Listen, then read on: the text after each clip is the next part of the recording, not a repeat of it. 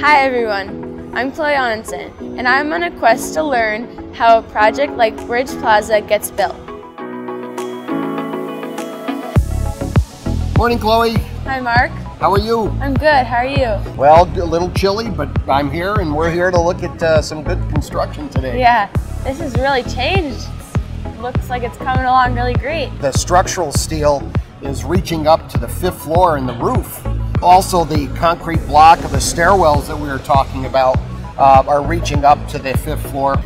One element that we didn't touch on is the surveying aspect. Our company, Widseth, has surveying as part of the services we offer.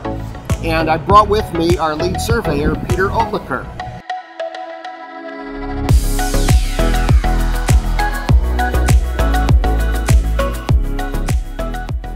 Hi Peter, I'm Chloe.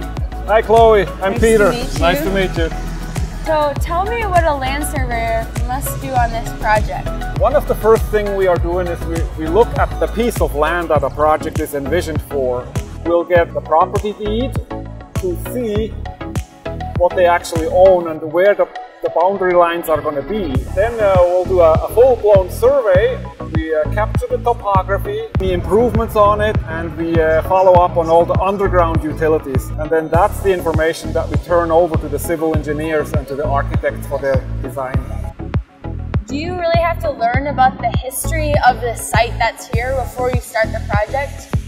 Well, that's a property that was originally platted in 1857.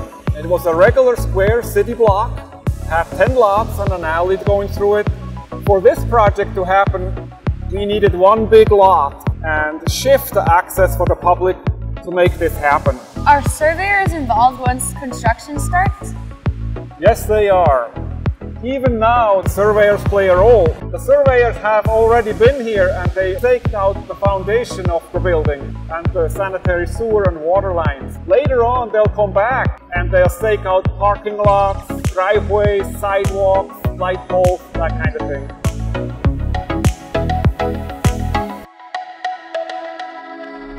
Well, surveying is really a fun and interesting job. It gets you involved in many different aspects of a project. And no day is ever the same.